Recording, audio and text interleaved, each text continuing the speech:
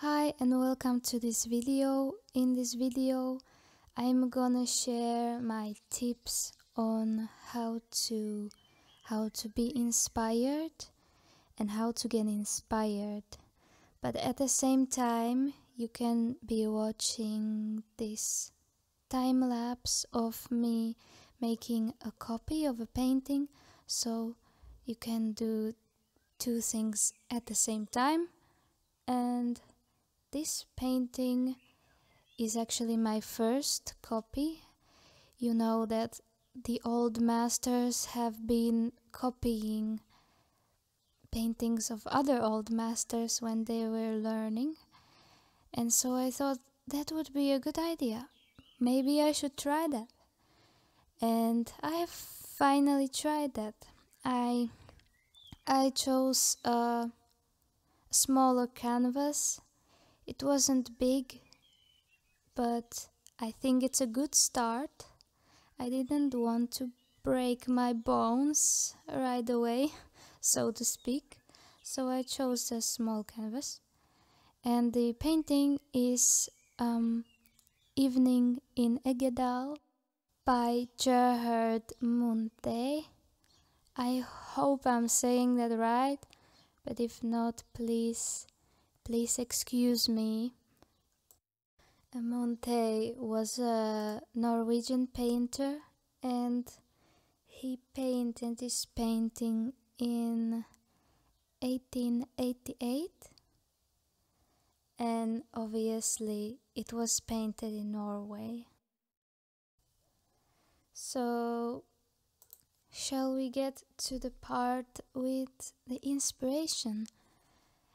And so this is a process that I have discovered on my own through a few years of creating paintings and creating other things.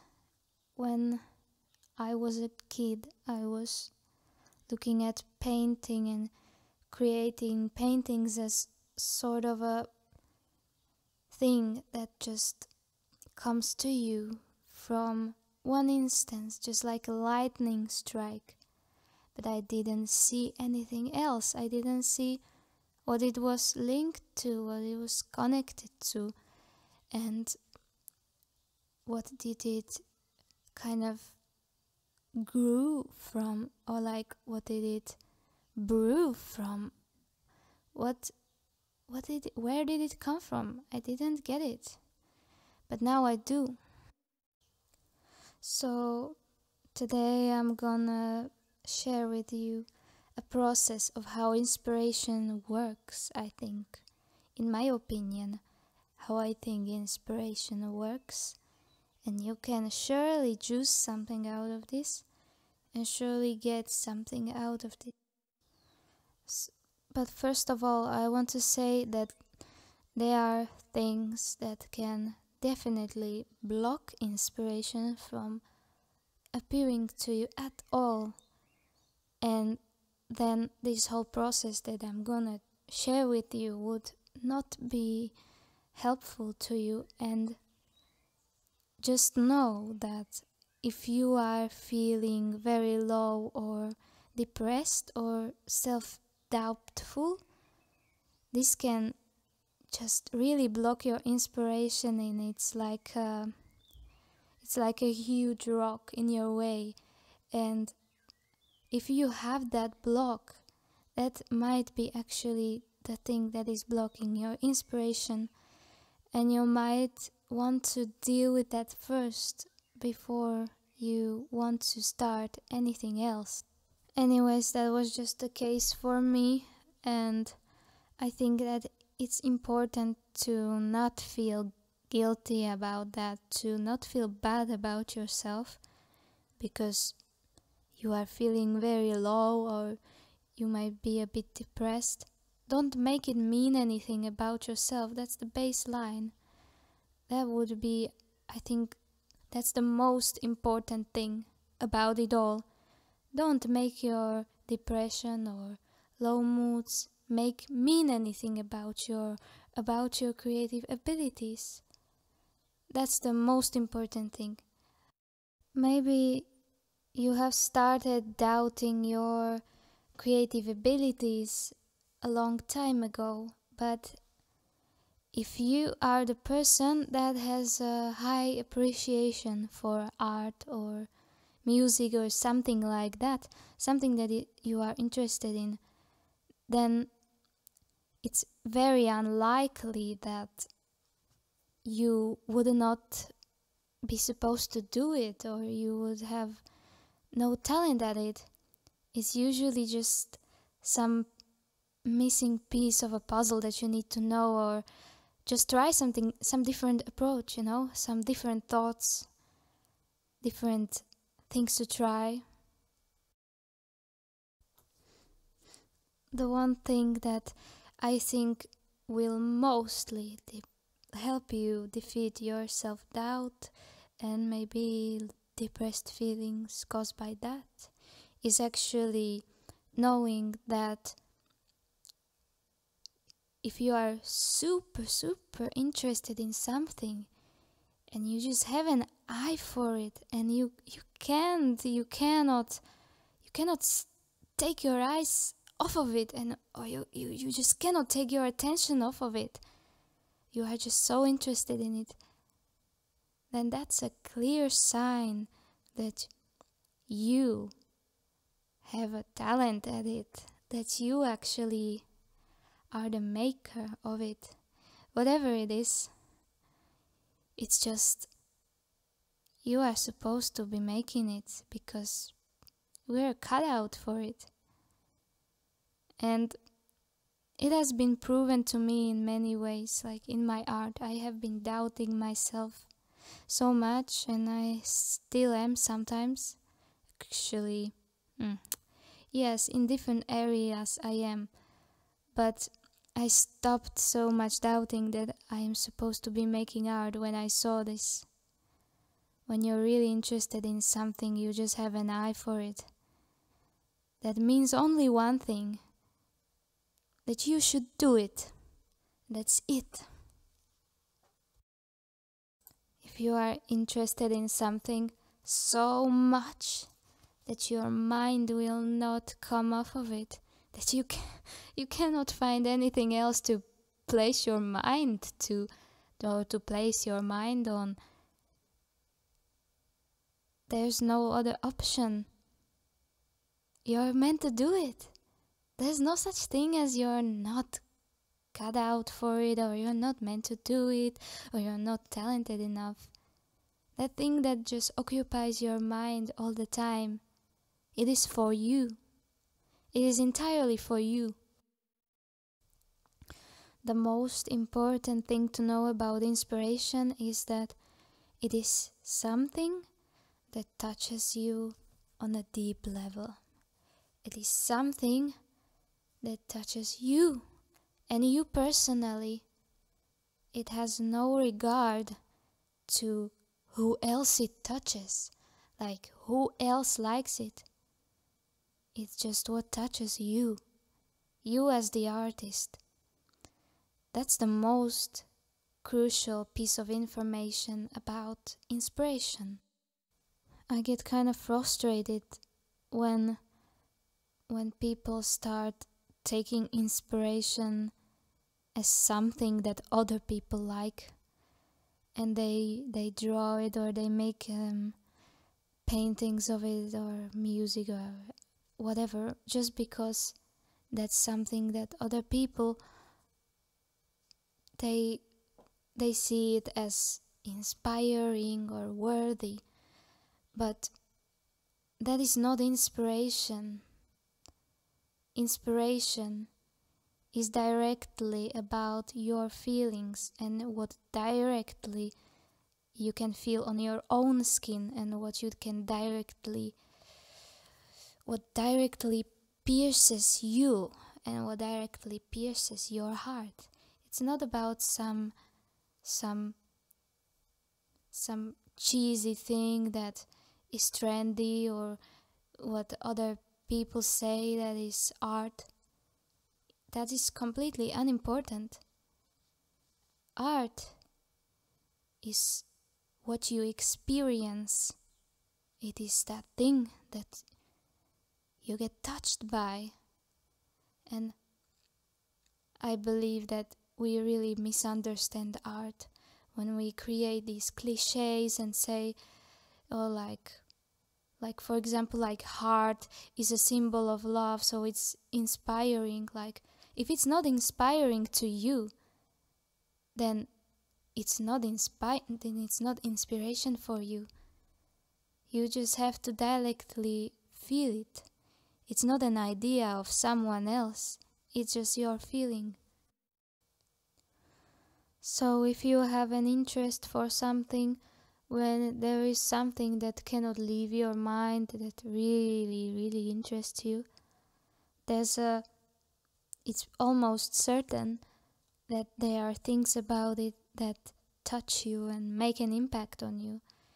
And it's about noticing these things. It's about taking notes and realizing that this is important. This is the stuff. This is the goal that I need. This is what I'm going for. And just always just jot it down or write it down. I think that if you are uninspired, you tend to ignore things that impact you. You tend to pass them by. You tend to not pay much attention to them, or you tend to ignore them. And that's the mistake that you need to change. And what does happen with the things that touch you? Over time, you collect so much of them inside of your mind, and then they get processed, and then they join together, and then you have an idea. It's just like when you're dreaming. When you are dreaming at night, you have dreams, and these are basically just your experiences and your subconscious that mashes up things like that. But this doesn't only happen when you are dreaming at night. It also happens at day and daily. And this is inspiration. This is how inspiration comes to me. It's the subconscious working just like it works when I'm dreaming at night. This is why it seems like a ridiculous idea to expect for the teachers in school to expect you or the kids to just create something with a blank piece of paper, like right away. I don't get it, because it doesn't work that way for me, like at all. And perhaps you are the same type of person and this doesn't work for you. Actually, it's like sitting down, like, oh, come on, sit down and make me a cake, and I will not give you any ingredients. Or like, you don't have any ingredients? Well, I don't care, make the cake anyways. It's just like this. You have to collect these things before you can create something. You cannot create it just like you snap your finger and suddenly you should have an idea. The process of inspiration starts with you seeing something that makes you feel excited, that makes you feel good, that awakens something in you, or makes you feel happy, amazed, or exhilarated, touched, intrigued. And every one of us has specific things that make us jump or make us feel inspired, yes, happy, exhilarated, intrigued. And I personally believe that these feelings are fractals of this universe and of the other spirit realms. Like, is like a color that like a color of the spirit realm that is reflected in something that we see and we recognize it. Personally, that is how I see it. That is how I understand it. In my artistic mood, I feel that everything that I look at is a symbol, and is a symbol of something deep within myself that means something. It's like a language that I understand intuitively, and I think it's the same for other artists. I think it might be really the thing, and that's a good thing to know, you know, to just understand it.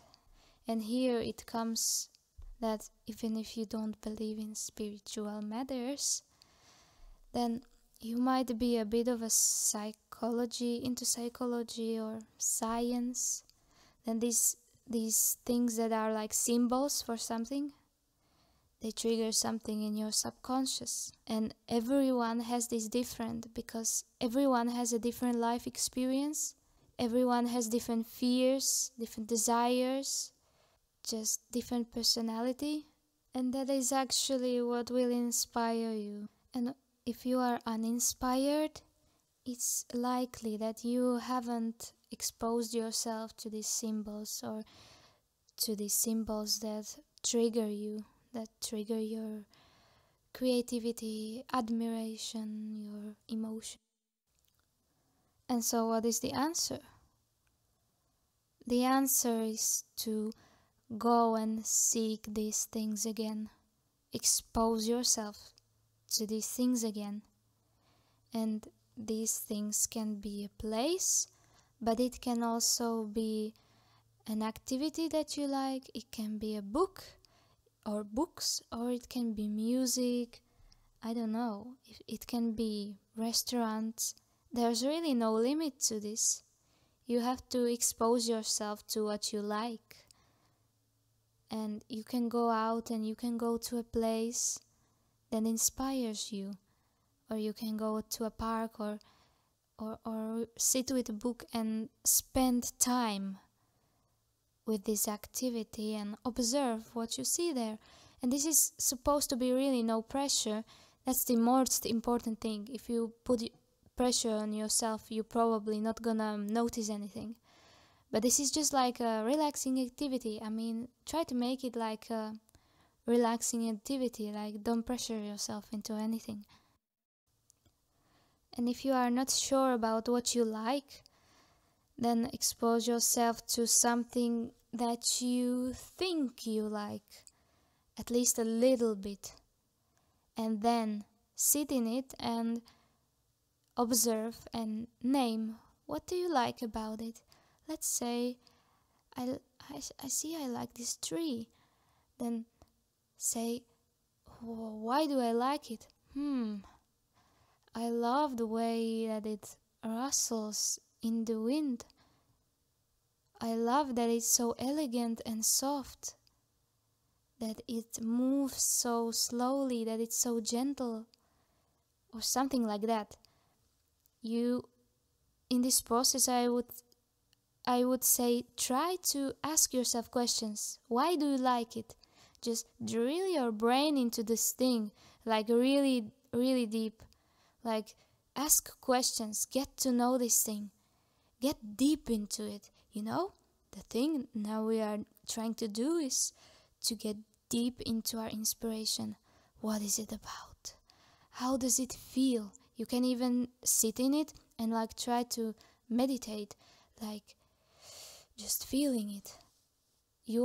We need to explore our inspiration, because if we have learned to ignore our inspiration, we have desensitized to it.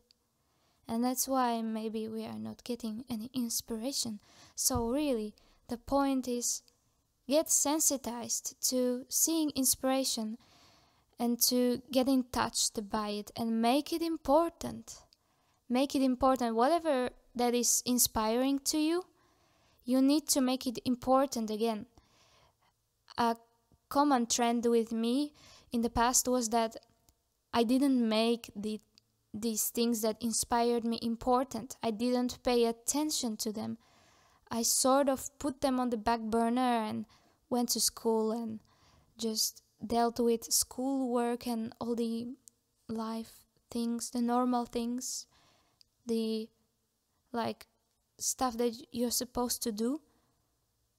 And I didn't pay attention to what I liked so much. And that resulted in a lack of inspiration and kind of like this empty tank in my mind.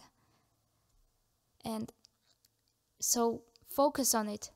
If you like something, pick it up, focus on it, explore it, feel it.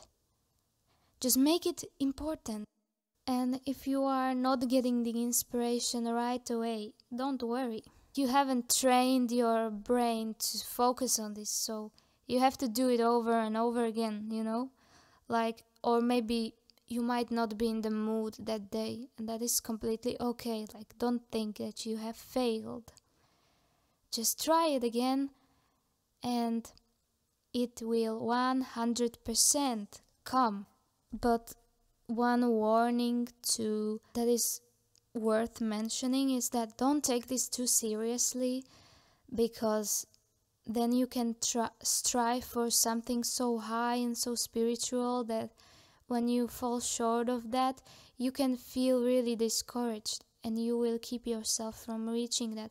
The thing is, this inspiration is reaching out to you all day, every day, and it is reaching out to you in very subtle ways, even if it's not this high spiritual awesome thing that makes you feel high. It doesn't matter. It will never stop reaching to you. It will never stop being there. It will be there in subtle ways, and you will always be able to give your hand to it and let it take you, even if it's just like a slight breeze, even if it's just like so small and so weak. This love for things is always gonna be there. The next level of this is building your artistic landscape. So that means building something complex out of this feeling that you like, out of this one thing or this little thing that inspires you, is conjuring and gathering these things and creating something that is just much larger, like a mental landscape. And that is why you have to expose yourself over and over and over to this place, over and over to these ideas, these things that inspire you, because in your mind you are going to find little different pathways or paths that turn from this thing, this main track. It's like a side track from the main track, like a side thought, and so many side thoughts are gonna develop over time when you spend time in this place. It's not like you're gonna stand stale in this. You are gonna ruminate about this and wonder about this, what is this, what is that, and you will find more things to dream about. I believe that this is also like an artistic care routine, just like when you have a plant and you have a watering routine and you have to water your tomato plant properly so that it brings you tomatoes. You have to feed your mind ideas in order for it to connect something and deliver to you something or some result. So if you are just doing boring, monotonous things and boring, monotonous work, you're gonna not be inspired. Over time, you will start noticing more details about this place or thing that inspires you. You will start to understand it more, maybe not even mentally, but by feeling. And that is the important thing to understand. Inspiration is not something that is primarily cerebral, it is primarily feeling based. That is why it comes naturally, or so it feels like. It feels like it can overtake you. This place will over time grow, become bigger and more intense, and you will have no problem picking inspiration from it. You had focused your mind on it, explored it, gave it intention, and now it is like your big beautiful castle. You have discovered your inspiration, and you will want to build a garden to that castle too, and you will want to explore around that castle and around that garden, and so on and so on and so on and so on. If you know what I mean. I think you do. And over time, you can really perhaps develop stories about this place and understand it mentally, but the starting point was the feeling. The starting point was what you felt, and then from that you got to the story and to what it means and all of the details. So, what comes out of all of this is daydream. Daydream. When you are daydreaming, you are developing your inspiration. And now you can see how you are focusing your mind on the things that touch you. So even imagine these things that you like and daydream. Daydreaming is an instrument of developing inspiration. I daydream quite a lot. I daydream to music. It's very helpful to daydream to music. That's been very inspiring for me, because this music can like add flavors and colors into this daydream. It can really make it more intense and more alive. And actually the thing that really breaks my mind is that this land of being creative feels like it's so abstract to me. It's like an abstract place, like a place that is so abstract that anything can be born out of it. And I feel like this abstract place gets connected to feelings, and then the feelings get matched to pictures and to music and stuff like that. And through spending time in these things that inspire me, I have discovered this something like an empty space, it feels like one part of reality. It's like one layer of reality, or one dimension of reality, and it's so abstract. It's like empty, and it's so magnetic.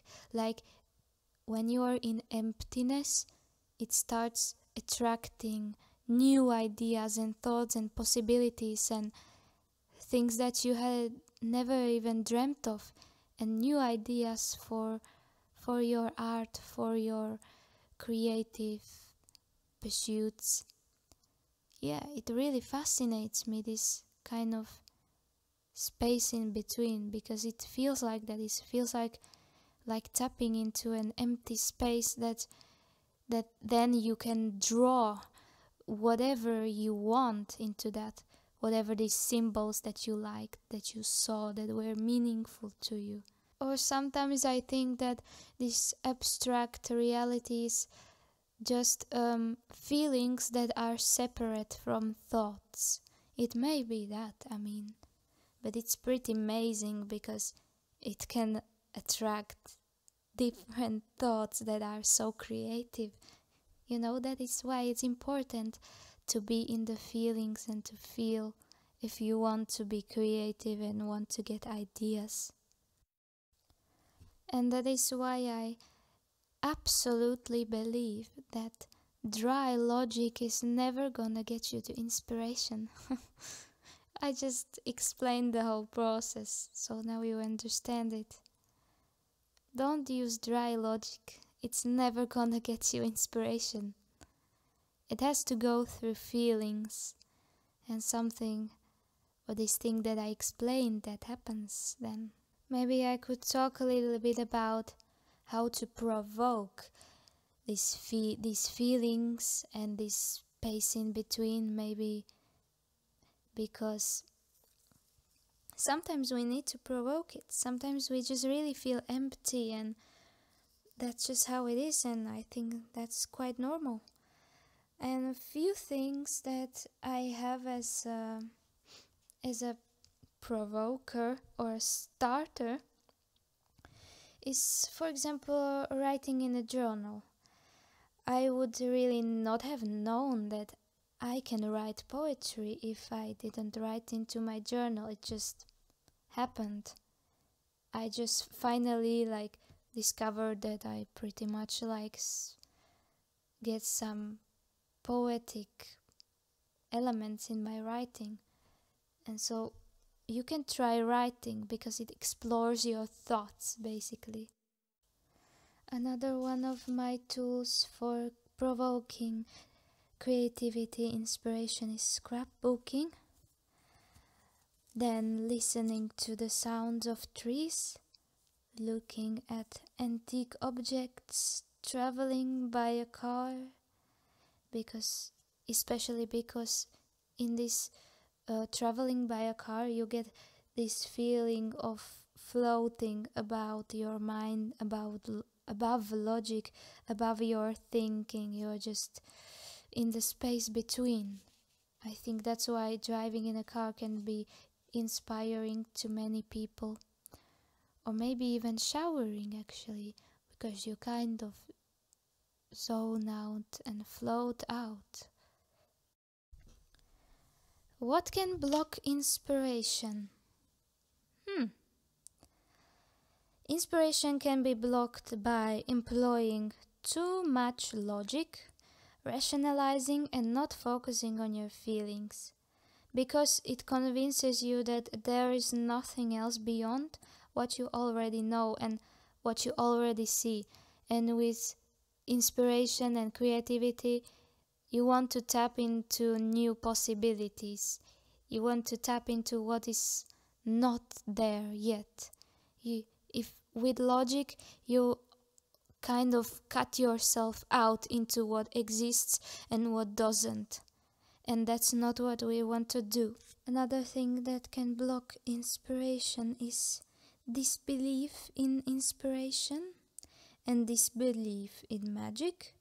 It's kind of like a scientist or like a logical believer thinking, because some things we cannot necessarily explain, but they are there, and it might not make sense to us, like it doesn't sometimes make sense to me. I feel like I have a logical side to me, and then I have this unlogical side to me, but it's fine. I mean, both have a place, and it's my own challenge to learn to trust this place that is not logical, because it can feel unstable, it can feel scary or unexpectable, and that's how it feels even to me. But it's where the inspiration lies, and it's where the most beautiful things lie. Perhaps in the future I will find a way to purify this abstract personality or a part of myself or reality, and then I can share it with you, perhaps. But so far I haven't. But I still work with it. Otherwise I wouldn't be really creating. Another thing that blocks inspiration is depressed moods. And I think that this is pretty self-explanatory, and I don't need to explain this. So another thing is being too stressed, overwhelmed, or anxious. And this is one I'm also guilty of. So sorry, I guess. being stressed makes your mind wander, I think, only in negative situation and gives you no space to relax into the space of inspiration. I know this well from myself, and the minute I start being stressed about something, whether it is that the painting is taking me too long to finish or that I have too many things to do, it rips my focus out of the inspirative space. Next, what will block your inspiration is doubting yourself. When you doubt yourself, the doubtful thoughts take space in your mind and they don't make no space for inspiration, or they're kind of like dark clouds that stand in your way in your vision, or so that it feels to me. And the last point, the conclusion, is that looking for inspiration is like looking at 1,000 pictures and finding the one that resembles you. That is always the one you feel feeling towards. It is the one you like. You do not have to create things out of thin air. You interact with the world, and that is how you remain inspired. Actually, it wasn't the last point. I have one more thing to mention, and that is that sometimes you won't be inspired. I mean, I am not inspired all the time. And don't force yourself, because when I force myself, I always become less inspired. And there are days we are perhaps meant to just relax and explore our surroundings and take the pressure off ourselves, because pressure makes us less inspired. And as the creative process, as we know, comes with many challenges, it's not always just so pink and sweet. And these challenges use up our mental energy and put pressure on us, and sometimes our brains become too cluttered and too full to be able to function properly, and then we need a pause. We sometimes want to just observe our surroundings without pressure. There undeniably is a pressure on yourself when you value creating, and it makes you feel like you contribute to this world in a meaningful way. But then we can have fear of not contributing that and not feeling like our existence is so meaningful. The creative process comes with its expenditure of energy, even if we love art. We are constantly solving problems and we get often disappointed, so we need to replenish. But also, it is nice to be free for just a day and be just a visitor to a place. Sometimes we want to slow down and not produce anything. Sometimes the creative wheels seems to stop. That is okay. They need to stop sometimes, so we calm down a bit, and perhaps some days naturally bring less inspiration than others, no matter what we do. But I feel like after a time of just wandering around, I come up with a better energy to do new things. Some people don't like to have to do things. I am one of them, so let yourself be and flow naturally. Inspiration arrives when there is space where previously there was pressure. Thank you for watching. Please subscribe and like if you would like to continue watching my videos. And have a good day.